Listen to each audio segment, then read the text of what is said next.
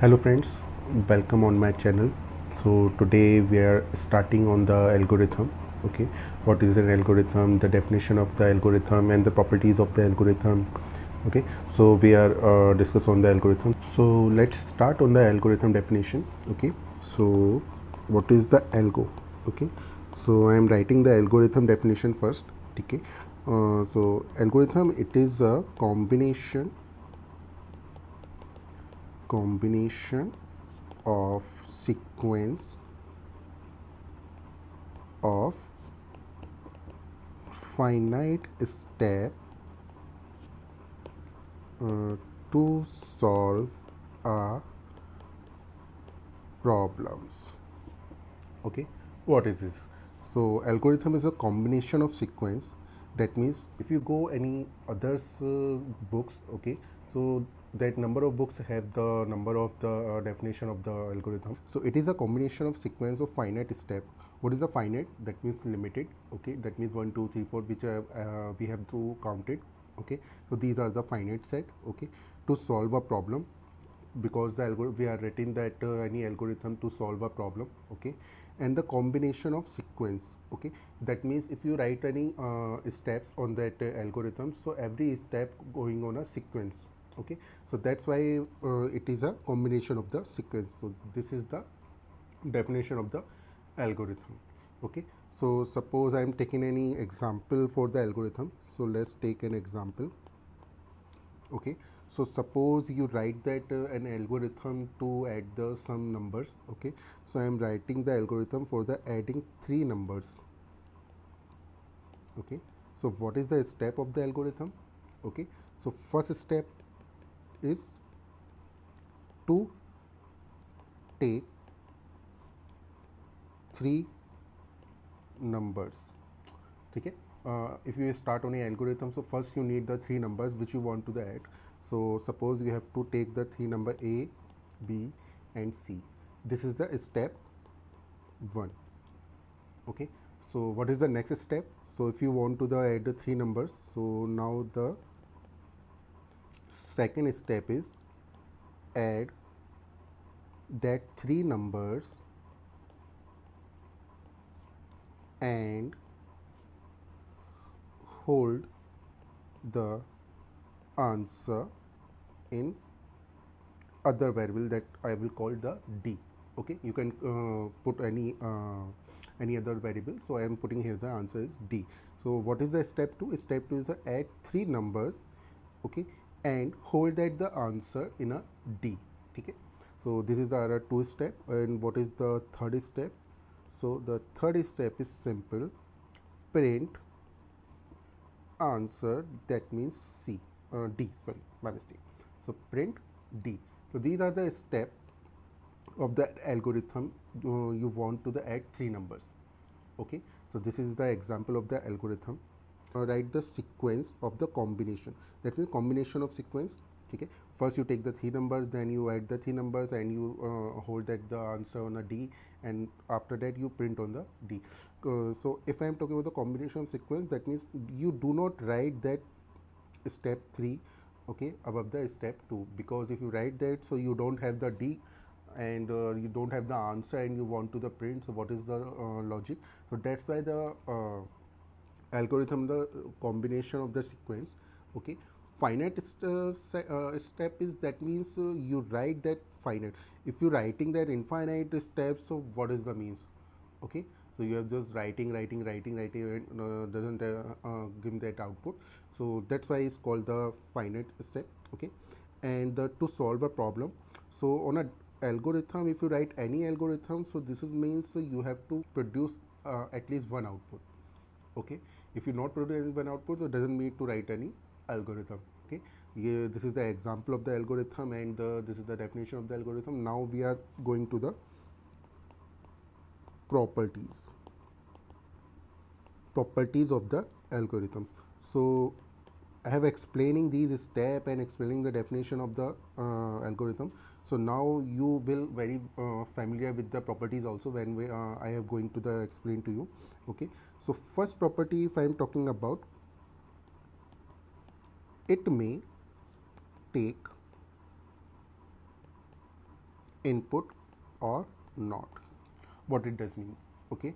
So here I have to the write that three add the three numbers, so I need three numbers, okay. If I have the algorithm, okay, and that algorithm need to print that triangle, that need to print at the high and the greetings, okay. So that algorithm doesn't not need any input, okay. You just step one, going to the step one and write print hello.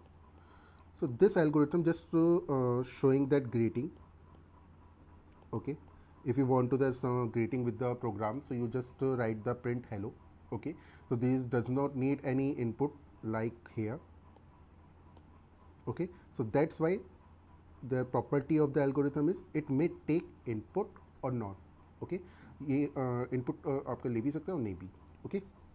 So let's going on our next. What is that? It should terminated, okay, within a finite time. What does that mean? If you write the finite step, okay, and you put on the any loop which is not never going to be ended, so it's not be a algorithm, okay, because the algorithm needs the terminated within the finite time. Suppose if you write any while loop, okay, and putting on the one and print here the hello, okay. This is the example verify that your loop should be terminated, okay. That's why it should not terminated within a finite time, okay. So the third property is it should at least one output. If your algorithm not going to the produce any output, okay, so what is the means of you have written on for algorithm for that, okay. So that's why every algorithm needs at least one output, okay. So guys, these are the properties of the algorithm, okay. Now we have to going to design an algorithm. How we can design an algorithm, so I will explain you how you can design your algorithm, okay. So step by step I am showing you, okay.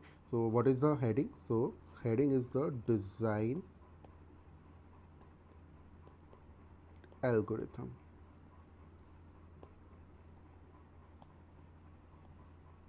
okay. So what is the design or algorithm? So first you need step one. I am changing the color to more clear, okay. So what is the problem? If you design any algorithm, the first thing you need to do the clarity, okay. What is the clarity of the problem? If you doesn't know about the what is the problem and what you want to go in the any algorithm, okay. So that need to first step is to know what is the problem, okay, and how you can go to solve that problem. So first you need to the problem, what is the problem, okay, or a problem statement,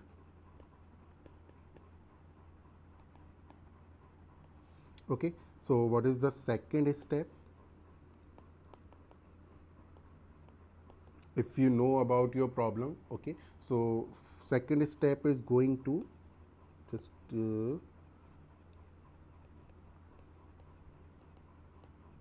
design technique. What is the design technique? The all design technique which we will cover in this course, okay. Like if you're talking about the divide and conquer, okay, and if you're talking about the dynamic programming, okay, and many more are there, like greedy technique, okay. These algorithm which algorithm you want to take from this particular problem. So second step is going to take any design technique which will help to solve your problem, okay. So this is the second step. And the what is the next third step? So let's go for the step third, okay.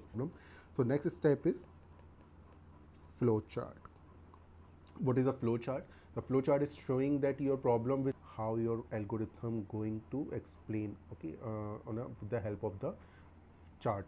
Okay, so what is the chart? I will explain in a future what is the flow chart. If you don't know, so please comment on me, so I will take a separate video for the flow chart. Okay, so the next thing I have to tell you, the step 4. So what is the step 4? So the step 4, verification to the step 1. What does that mean?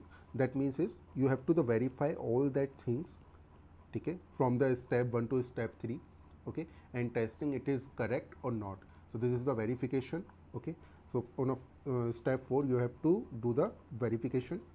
Okay, so now let's go on a step 5. You have verify your design pattern, and you have verify your flow chart, that all the things is going very well. Okay, so the after that, what you going on, you going on the coding.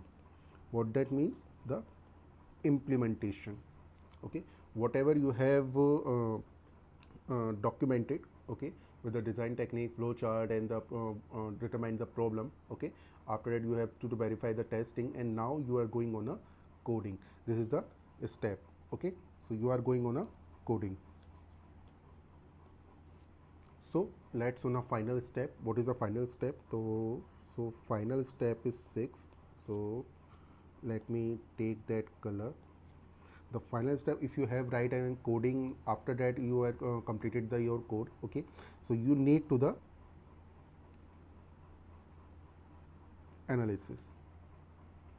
What is the analysis? The analysis have covered the 2 points in the time and the space. Okay, the time means you have CPU, okay, and the space means your hard disk, and you have written any code and which is comfortable with your system, which have the sufficient CPU power and the sufficient the memory. So this is the analysis. Okay, so guys, this is the all I have done today. Okay, so in our next video I am talking about the analysis, and in the analysis I am going for the time complexity and the space complexity to explain the theoretical part of that, how we can find out that complexity and what is the complexity and why we are doing an analysis. So I will discuss on the next lecture for that. Okay, so okay guys, take care.